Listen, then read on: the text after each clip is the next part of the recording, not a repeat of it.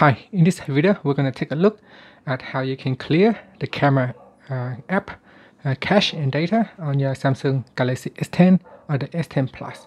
Now first tap on the home key to go back to your home screen, then swipe down and tap on the settings icon at the top here, and you want to go down and tap on apps.